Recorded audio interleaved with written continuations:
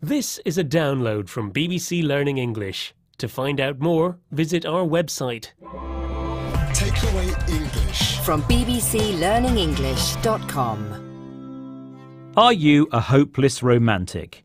Do you get excited by the idea of falling in love with the man or woman of your dreams?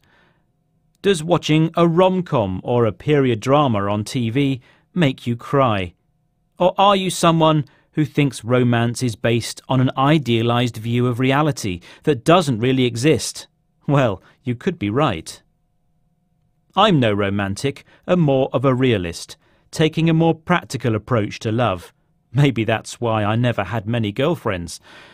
But if you really are expecting the kind of love that makes your heart flutter with happiness, you may be disappointed.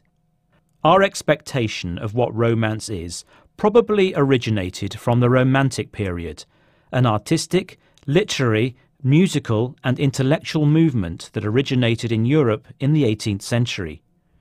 The notion of falling in love, getting married and living happily ever after were culturally held ideas formed during this period and still exist today. Of course, there's nothing wrong with liking the idea of romance. It makes us feel good. But we must be careful not to use it as a benchmark for our own relationships. This idealised version of love leaves out the nitty-gritty of real-life relationships.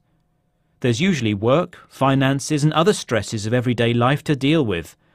You can't expect romantic gestures like a bunch of red roses every day. There are bills to pay.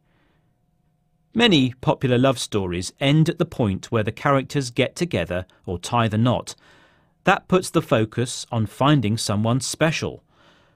But very few show us how to keep that perfect catch over a long period of time.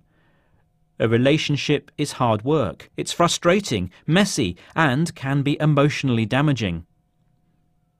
If you're still convinced romance isn't dead, how will you ever find it? Historian and TV presenter Lucy Worsley thinks nowadays any idea of romance is dying because it has become too easy to meet new people via dating apps. She told the BBC the slow, exquisite torture of love in Jane Austen novels no longer existed in the age of Grindr and Tinder. Perhaps romance is best left to the movies, a fantasy that makes us feel good, and instead concentrate on finding a good and healthy relationship with its ups and downs, but one that is full of love. Do you believe romance really exists? Takeaway English From BBC Learning English.